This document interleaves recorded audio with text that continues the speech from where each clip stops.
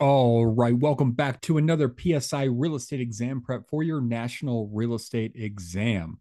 And today we are going to go over leasing and property management. And specifically, we're going to go over the lease agreement. We're going to hit 5 questions today around the lease agreement that we think that you will see some variation of on your national exam for your real estate license. So, question number one: a tenant has signed a 2-year lease on a beach property. 1 year after the start of the lease, the landlord dies and the ownership is transferred to his heirs who decide to sell the property. The tenant is sent notice of the intent to sell. In this case, what will be the status of the tenant's lease upon closing of the sale? Well, looking through here, the answer is C. The tenant will still have 1 year left on their lease, but should be notified of who has their security deposit. Estates for years continue beyond the lifetime of the parties and do not end with their death.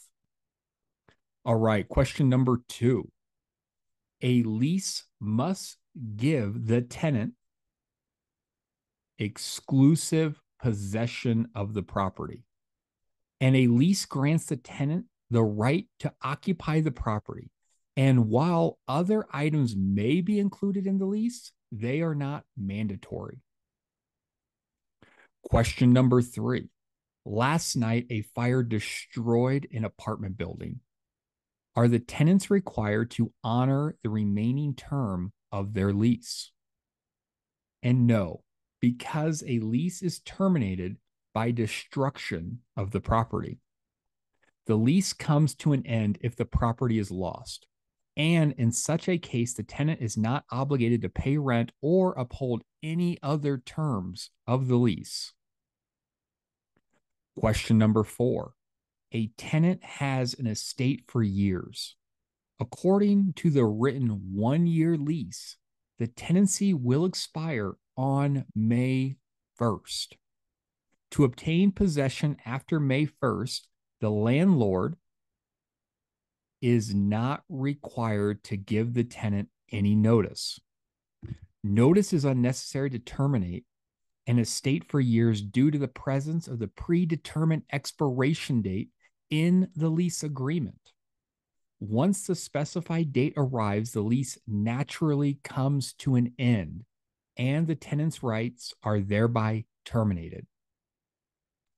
And question number 5.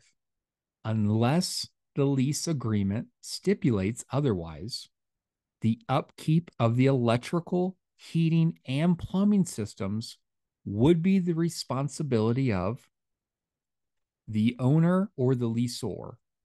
The lessor, who is the owner, is generally responsible for maintaining the property unless the lease explicitly states otherwise. All right, this was 5 questions to help you pass your national PSI real estate exam. If this was helpful, give it a thumbs up. Subscribe, as every week we will have a new video to help you pass your PSI national real estate exam.